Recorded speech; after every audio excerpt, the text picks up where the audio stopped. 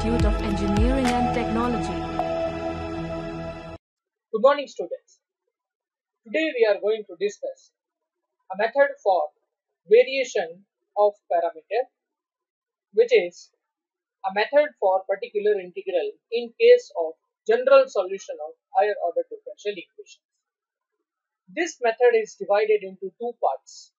The first part is what to do when we have second order differential equation, and second part is what to do when we have third order differential equation. This method is general method to find particular integral. Previously we have seen direct method. We have also seen method of undetermined coefficients, and today we are going to consider the last method for finding particular integral. So let us begin this technique. As usual, I am considering for simplicity second order differential equation. Y double dash plus C1y dash plus C2y equal to Rx. Rx is a random function of variable x. C1 and C2 are arbitrary constants. Y double dash are first and second order derivatives of y with respect to x. This is our general format of higher order differential equation. This method is useful in case of variable parameters or variable coefficients also. That will be our next part. Now, if we define operator d by dx as capital D, then nth order derivative is d raised to n upon dx raised to n as capital D raised to n. Defining this operator will give us d square y plus c1 times dy plus c2y equal to Rx.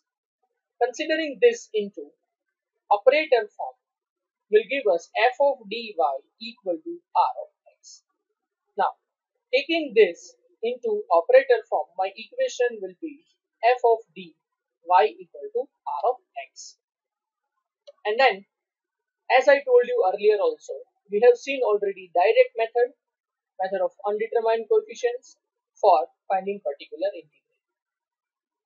Students, you should go for all these videos first before starting this variation of parameter, as this is general method which is applicable if this direct method and method of undetermined coefficient is not fitting to the particular integral. Okay. So let us start the first case of variation of parameter. I will discuss this method directly with help of examples.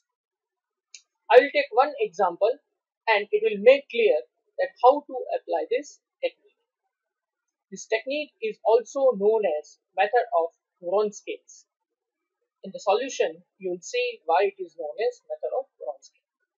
Okay, so my given equation is y double dash plus y equal to sine of x, and I want to find general solution. So the first step is f of dy equal to r of x. Considering it into operator form, it gives us d square plus 1y equal to sine x. Taking f of d equal to 0 will give me d square plus 1 equal to 0. And this gives me two complex roots, 0 plus or minus I. It simply means that alpha is 0 and beta is 1. Now, considering real part 0, imaginary part 1, for third case of complex non-repeated complementary function, I will get CF as C1 cos x plus C2 sin x. Here, actually, the solution is e raised to alpha x into C1 cos beta x plus C2 sin beta x. Alpha equal to 0, beta equal to 1. Now, this is the technique which is known as method for variation of parameters. This technique is almost similar to undetermined coefficient when it comes to framing the value of yp first.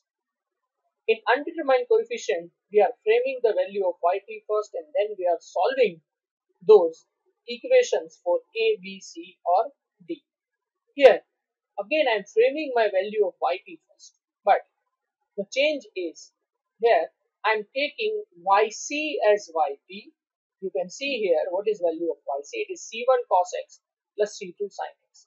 I'm considering yc as yp, but in place of c1 and c2, I'm taking arbitrary functions u of x and v of x.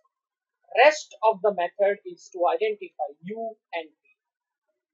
To identify u and v, we have three steps to follow. The first step is to consider y1 and y2 as cos x and sin x. Second step is to find w, w1 and w2. These are the Wronskians. And third step is to consider values of u and v with help of this integration. So let us go through this method. If I write c1 cos x plus c2 sin x as yc, the yp is ux cos x plus vx sin x.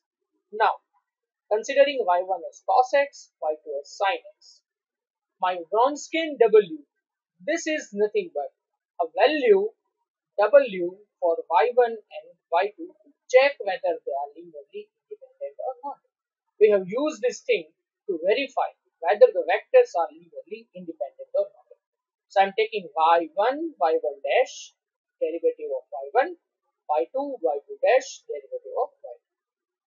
Whenever I will write w1, I will replace column of y1 with 0. Whenever I will write w2, I will replace column of y2 with 0. This will give me w as y1 means cos x and derivative of cos x means sin x.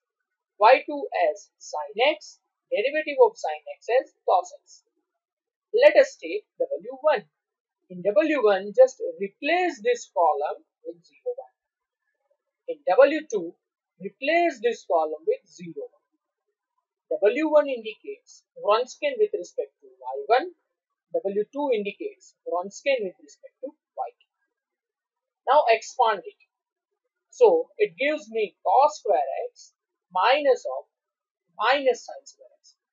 That simply gives me sin square plus cos square, which is equal to 1. For w1, it is 0 minus sin x. w2, it is cos x minus 0. So now we have w, w1 and w2. Now the formula for u and v is given by u as w1 by w into sin x dx. Now this sin x is the right-handed function rx. Okay, there is no relation of this sin x with y1 or y2. U is for y1, so I am taking component w1. So it is w1 by w sin x. V is component of y2, so I am taking w2 by w sin x dx. Now, integrating this 2 will give me final answer of u and v. Taking values of u1 is minus sin x, w is 1 into sin x dx. Taking value of v, w2 is cos x, w1 into sin x dx. Let us simplify this. So it gives me minus sin x into sin x, that is minus of sin square x. Using the trigonometric formula of cos 2x, I can convert sin square x into 1 minus cos 2xy. Over here, it is cos into sin. Multiply and divide by 2. So in numerator, you will get 2 cos x sin x, which will eventually convert into sin 2x. So now, we have to integrate these two values.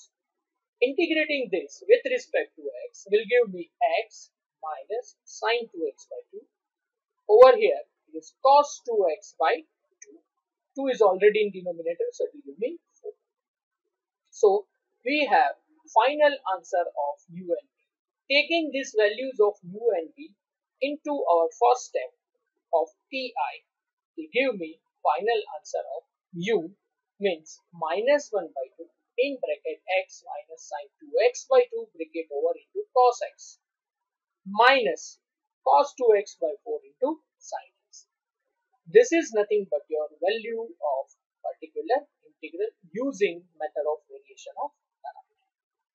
Combining it with yc will give me final solution. This is how you can find the general solution of second order differential equation using method of variation of parameter. I hope this technique or this method is clear. In this method, there are no restrictions. As we have seen in case of method of undetermined coefficient, the restriction or the limitation is you cannot apply the method of undetermined coefficient whenever differential bases are infinite.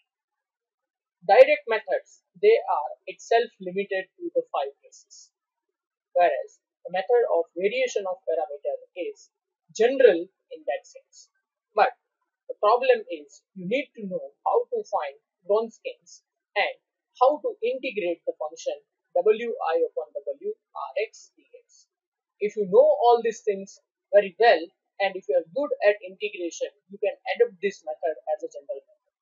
This method is capable to give answer for any second order differential equation. In my next video, my focus will be on how to solve third order differential equation using method of variation of parameter.